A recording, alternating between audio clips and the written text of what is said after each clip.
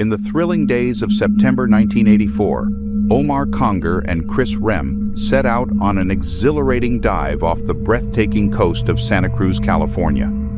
Little did they know that beneath the glistening surface, a predator of the deep lay in wait. With hearts brimming with excitement, they ventured deeper into the mysterious ocean, unaware of the imminent danger. Suddenly, like a bolt of lightning, the great white shark struck with ruthless precision, thrusting Omar into a tumultuous whirlpool of chaos.